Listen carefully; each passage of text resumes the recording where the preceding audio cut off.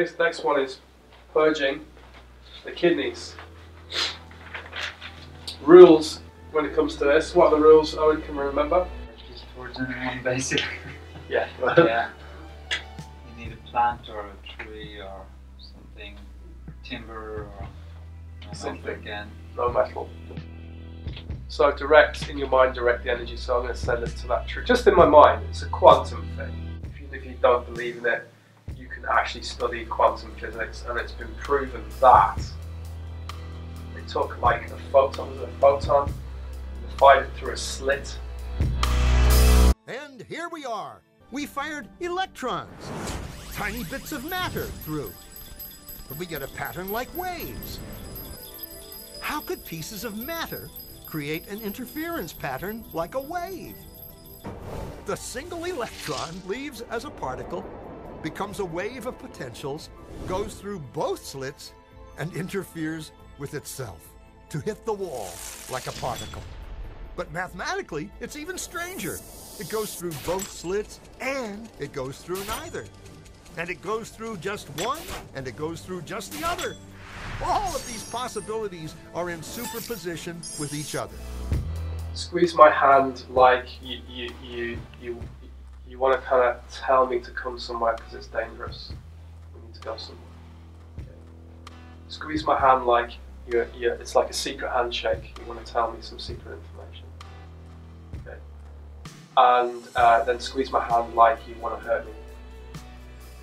Okay. So they're all carried. It's the same kind of motion. It's carrying it different. And you see his body shape changes.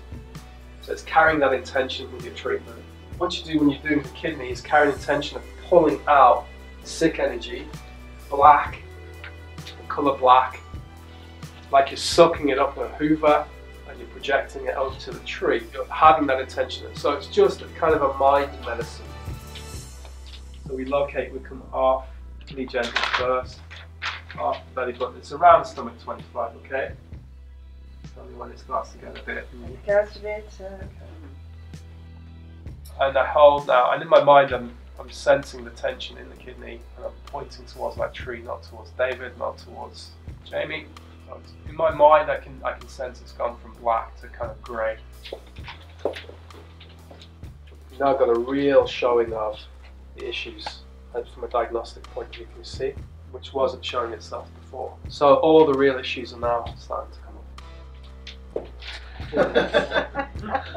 See your tongue? Tongue. It's fuller. Yeah. Raised in the centre. And almost even a bit of red in the middle as well. Yeah. It's going to be raised in the centre because I've just pushed on her belly and forced a lot of fluid out of there into the chest cavity. Nothing. And I can't feel any black energy at all. I can't sense that in my cartoon mind. It's just grey. So the left kidney is working harder, struggling. Is that normal to have an imbalance of kidneys with most people? Mostly it's both, but it's not unusual. Yeah. The reason for that is the liver is a greedy organ. And nobody would ever want to do the job that the liver does. It's like working in a full-time chemical processing factory.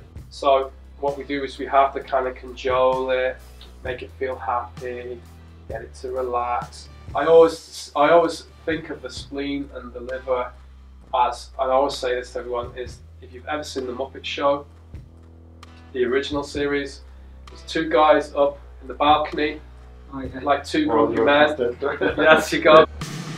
The internet is a completely different culture, isn't it? You said it. Everything here is immediately followed by sarcastic comments and nasty responses. Yep. We're finally where we belong. That's the liver and spleen. So they kind of have to get along, although they always and when they do, they have great crack. They take the piss out of everyone, but when they don't get on, they really don't get on. And so we want to keep them. So what I do is I draw across the spleen energy towards the liver.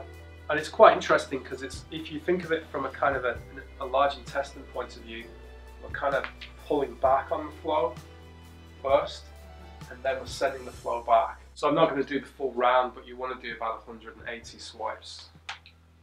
1. So that's 1, 2, 3, 4. And we're following that rib cage. How does that feel? John, to you? This feels nice. Yeah. It's soothing. Mm. I feel the pain you caused me on my... Oh, no. She I'm forgives sure. you now. Huh? I'm sure you'll get your own back. That's the link from the small intestine to the large intestine. It's approximately halfway from the crest of the hip to the belly button. So we do scooping. This is to promote lymphatic flow. So we're bringing everything back to the belly button. Why would we do that? What's the significance of your belly button? What does it? Your first circulation that you get given is through your belly button, isn't it? From your mum. And that is your blood flow, your blood supply, your oxygen. It's your first source of energy. So bring it back. Bring it back to the centre. And then whatever's left with the belly button lets me know what direction I've got to go in, going forward with you. Can I see your tongue, please? So it's massaging the tissues, kneading the tissues. A lot of our massage techniques in the West come from Greco-Roman, Greek-style massage, oil massage. They would use a lot of oils, and then also heavily influenced by Oriental methods too. Although we don't have anything that bears any similarity to tuina in the West.